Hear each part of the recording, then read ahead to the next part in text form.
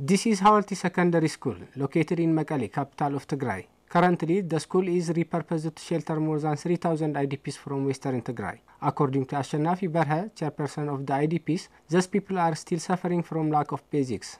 Here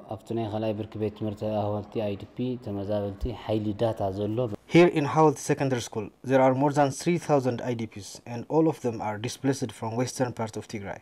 We have been sheltered in the school for about 2 years now, and we have so far led a devastating lifestyle, as we couldn't able to get enough aid. When we first came here, the residents of Mekelle used to help us, but as the siege continued to tighten, everyone has become helpless.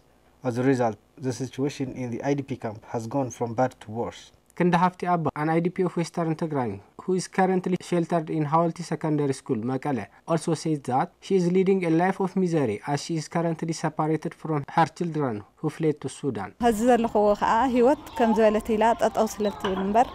still surviving, but I'm leading a miserable life.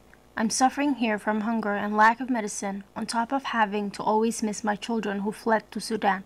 3 of my sons left to Sudan, and the youngest is 13. I only managed to know the whereabouts of my children with the help of Red Cross, but ever since, I have no idea how they've been holding up due to the communication blackout in Tigray. Dinke Abraha is also displaced from Kafta Humara, Western Tigray, and she says lack of medicine and sanitary materials has made life difficult for her in the IDP camp.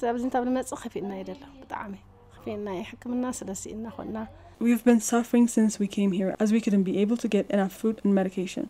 My condition doesn't allow me to eat whatever I can get. It forces me to be selective of my diet. So I've been through a lot of pain, and my body weight is declining each day, to a point where I faint almost every day. On top of this, there is lack of sanitary material in the IDP camp, and that has been one major challenge for me, as I'm unable to control my defecation and urine, forcing me to change clothes much more frequently. The IDPs also call for the immediate implementation of the signed peace agreement between the governments of Ethiopia and Tigray, so they can peacefully return to their hometown and meet up with their missing family members. I'm